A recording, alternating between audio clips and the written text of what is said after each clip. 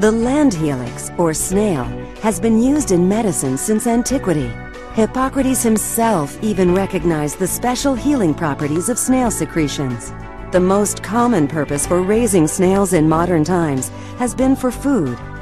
That is, until a snail farm in Chile noticed that their snail handlers had exceptionally smooth hands, and any cuts or abrasions to their hands healed unusually quickly and without scars.